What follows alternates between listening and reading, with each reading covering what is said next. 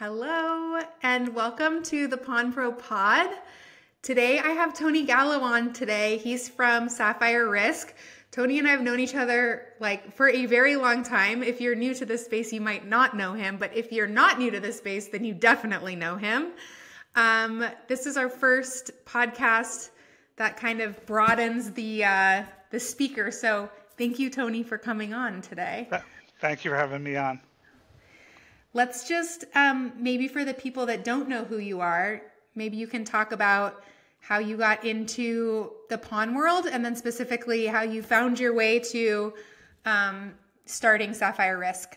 Sure. So I've been in the pawn business since 1996.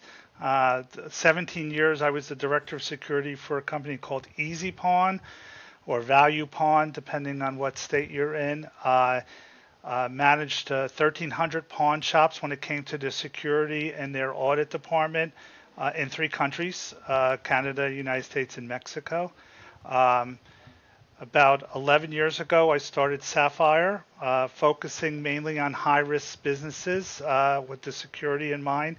So that would be any business with a large amount of cash and a very desirable piece of merchandise. Pawn shops, jewelry stores, liquor stores, convenience stores, firearm stores. We also got into the legalized cannabis industry and been pretty active in that. Since then, we've worked with pawnbrokers and jewelry store owners across the United States. Most of our work is on-site risk assessments. We'll evaluate the security of the current location, look at their SOPs, and help them be more secure. Most of my staff is ex-pawn security people, most of them obviously from EZCorp. So I'm pretty excited about the team I have. That's awesome. Let's just jump into the risk assessments that you do. Are there a top 3 most common red flags? Like you walk into a store and it's like, ding, red flag. What would those 3 things be? So there is actually. So I break it down into the physical security first. We'll start with that. Okay. A lot of times the physical security hasn't been reviewed by the pawnbroker in a number of years. So we'll find gaps in their security, whether their camera system, maybe at one time the camera was watching one part of the jewelry case, but now the jewelry case is moved, but they never moved the camera system. Right. The alarm system, maybe one of the sensors aren't where they needed to be at any given time. So a lot of times we'll go into a pawn shop and evaluate their video, the alarms, their access control, and come to the conclusion that there's gaps in their security. And a lot of times we don't want those gaps to be utilized by someone breaking in and the alarm not going off, or someone stealing and you don't have camera coverage there anymore. So we'll look at that. We'll look at equipment. Sometimes some of the equipment is a little older than it should be, or is there a new way to do that? And we'll look at that also. The other thing we look at is policies and procedures. Is there a robbery awareness training program? Is there a cash management program? Is there what we call culture of honesty designed, where employees aren't stealing? What to do if there was a shoplifter? What to do if there was an emergency? California, we might do earthquake review. In Florida, we might do hurricane. Oklahoma, we might look at tornadoes. So a lot of times we'll look at that. And then the last thing is, obviously the most important thing is what kind of level of training do the employees have, right, to protect not only the employees at the location, the customers, but also the assets. In a perfect world, how often would you recommend that a store operator or owner is reviewing all of these policies and procedures and trainings with their team? We usually say an annual review of everything. One all-encompassing review a year is good enough. I think the camera system should be looked at, at least quarterly to make sure everything is running, and then daily just to make sure that the cameras are on. You'll be amazed how many times we'll point out and say this camera's not working, and they're like, oh. We didn't even realize it wasn't working, and it has been working for months, which means no one is obviously looking at the cameras. Right. It's one thing to have the cameras. It's another to review what's being recorded. What are some of the best practices for placements of cameras, or obviously making sure that they're turned on would be the most important thing. But Well, when you think of security in a pawn, you want to think of security like an onion. You're peeling back the layers. And Mm, obviously, when we're talking about the camera system, the very first thing you want to make sure going from the outside in is that you have cameras that can see all aspects of the building, the side, the back, the mm, trash, all yep, of that. Make sure that that camera system works at night. It has a good iris review of that, that you're able to identify license plates and so forth. Then you right. work your way in. You want to make sure that the most important areas, your pawn safe has adequate coverage on the cameras.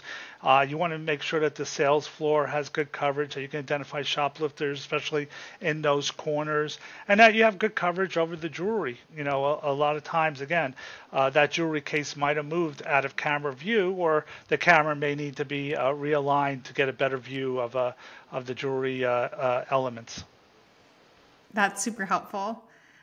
Before Tony and I jumped on, like my whole idea of today's podcast is to leave you guys with some actionable insights that you can take, and then also, if you're not familiar with Tony, introduce you to him because he's the go-to for security and risk. So I should have started with that. But what are some of, I guess, overall the industry security trends that you're seeing today?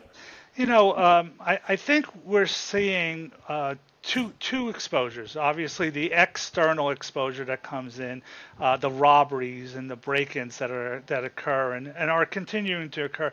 We also are now seeing a component of where there might be opportunity for looting that maybe 20 years ago we didn't see. Mm-hmm. We had a big eye opening a few years ago when there were the riots that were going across the United States, and a number of pawn shops that we worked with were broken into. Or if the alarm system isn't working, how long are you going to be able to fend off someone attacking? The most important item when it comes to, other than the employees and customers, of course, is the jewelry loans. And how do you protect those jewelry loans?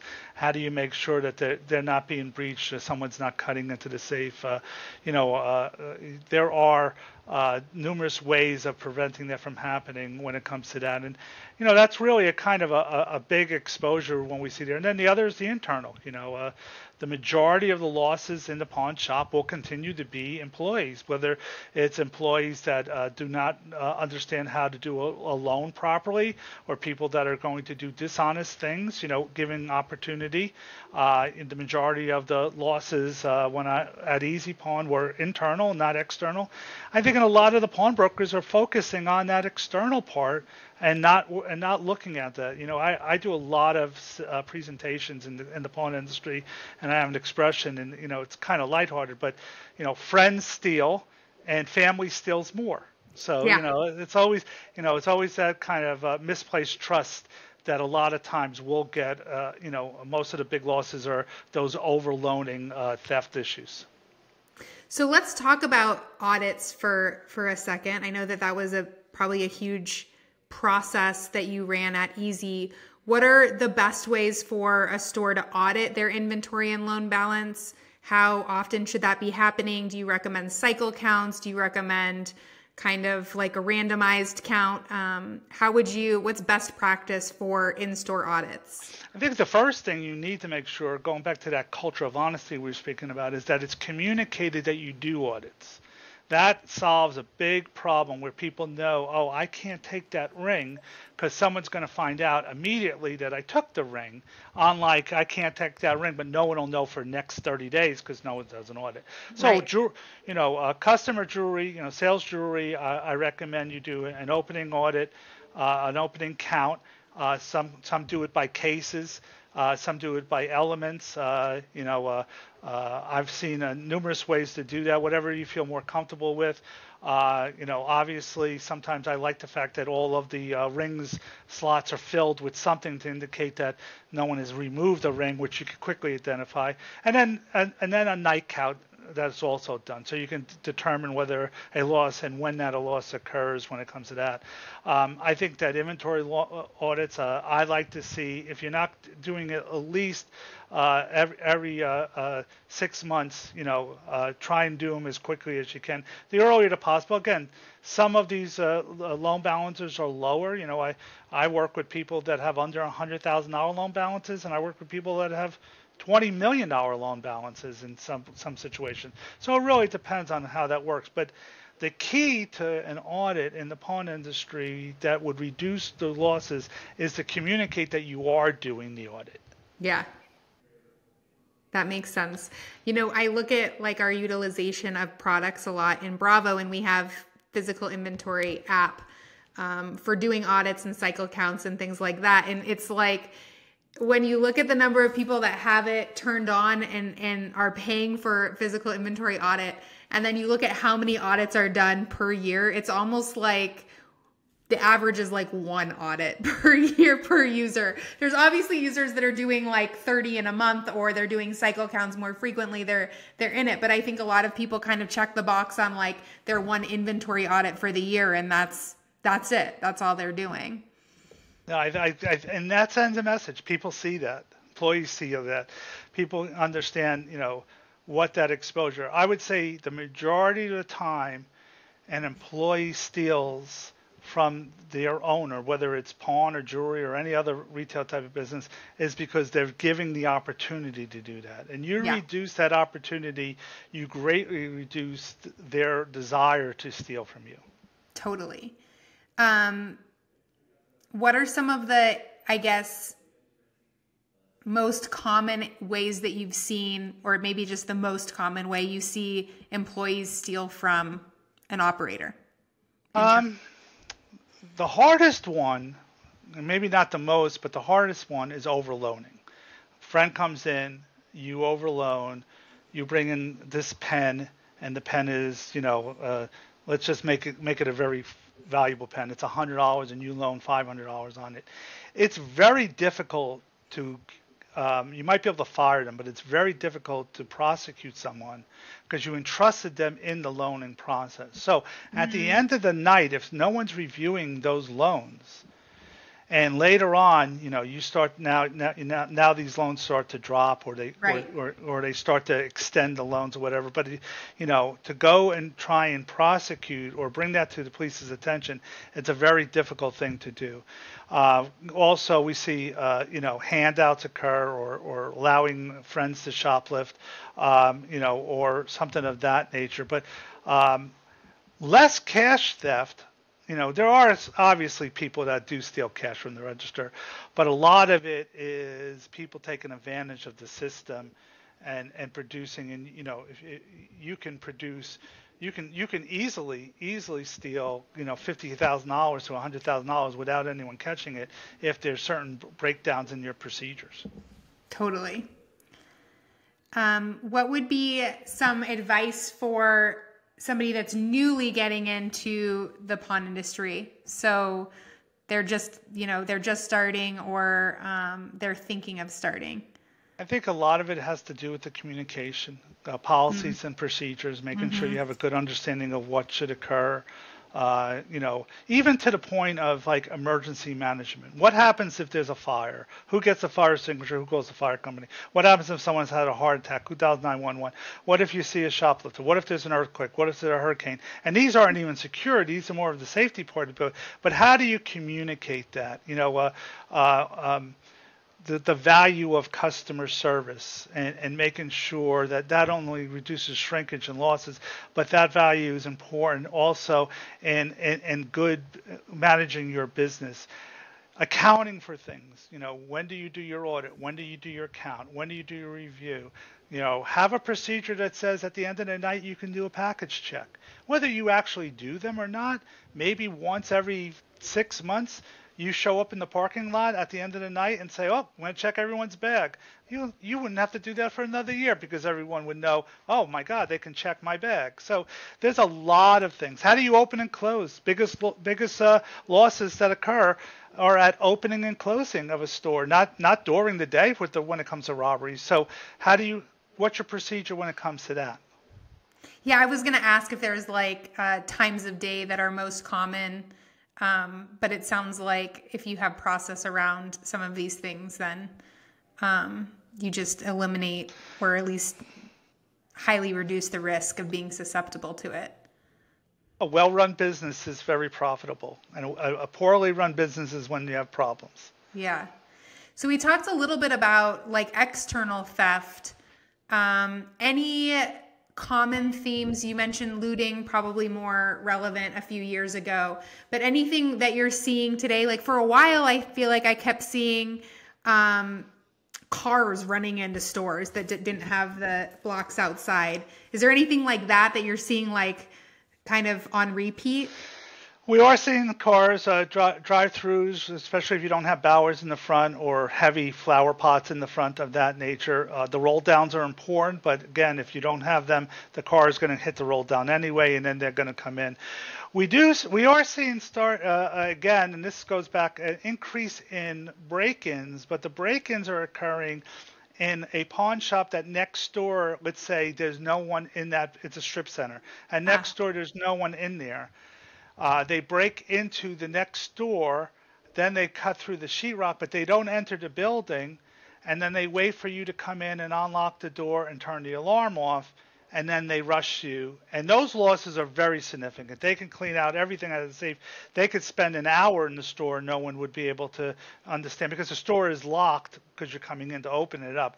So we are seeing a rise in that, or where the alarm system's being bypassed at night and then they're cutting into the safe. And again, if you don't have a TL rated or above safe in the pawn industry, then you shouldn't be in the pawn industry, in my opinion. If you go to Costco or Walmart and you buy a gun safe, I can go to Home Depot and buy a saw that cuts right through that like anything, then you really should reconsider whether, obviously the pawn safe and the pawn guard that we see in most stores is the best way to go. But at a minimum, you should have a TL or TR rated safe. What's the craziest external theft story that you have? The craziest external theft story that I ever had. My favorite one was obviously at EZCorp, where the alarm system went off in the middle of the night, and the store manager responded with the police, and the police came in with the dogs, and the dogs were going crazy. And they spent most of that night, and they could not find anyone, but that dog was losing it the whole night. Somewhere around 11 o'clock in the morning, they started hearing whimpering from the air conditioning system. Because what happened was the guy broke in through the air conditioning ducts on the roof, and then he got caught and stuck. His clothes got stuck, where he spent 6 hours or so stuck in the air conditioning system. And then they turned the air conditioner on that night. So in the morning by 11 o'clock, he had given it up. So that's my favorite break-in story of the stupid criminal. Yeah, Burr, that sounds cold.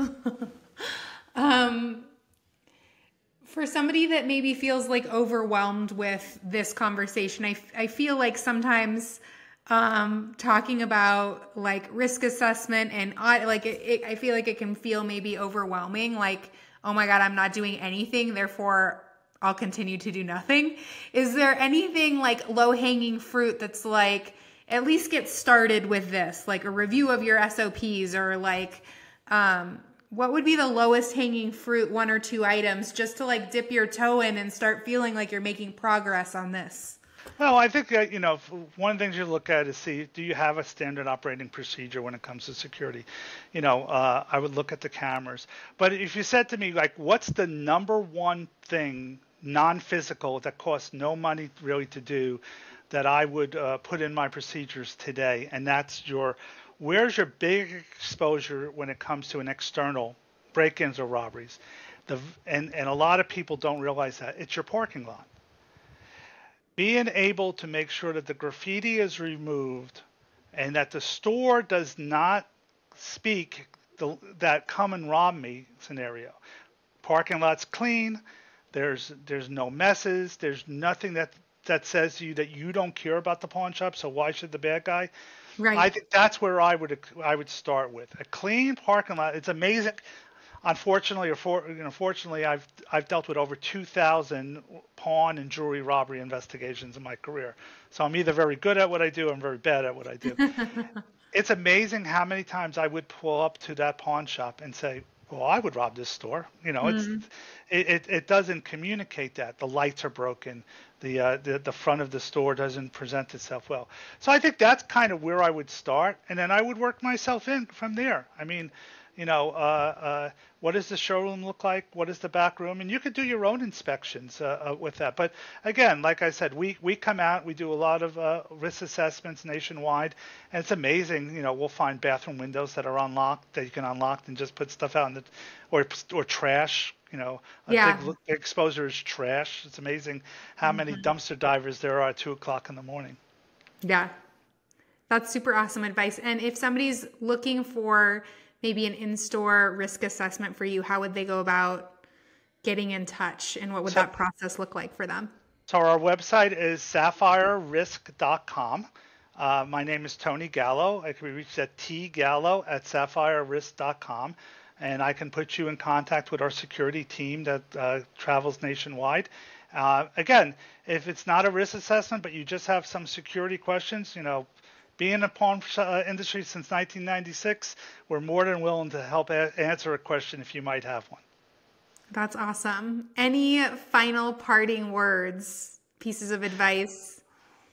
I think it's my favorite industry, the pawn industry, and not taking anything away from jewelry or cannabis or firearms, anyone like that. I love the ability that a pawnbroker gives to people who have a need for them, and I think the best advice I can give you is try and look at your store from different eyes. You're in your store almost every single day, and it's amazing how many times I'll walk into a location and I'll point to something and they're like, "Oh my God, I walk by that every single day." Every single day. So try and take a different look at it approach, or maybe have a family member that doesn't come to the pawn shop, just take a walk and say, "Hey, do you see anything unusual?" And they might point something out. That's super awesome advice. Well, thank you so much for coming on. It was so nice to see you. It's been way too long. It has been. Thank you very much. All right. Bye. Bye.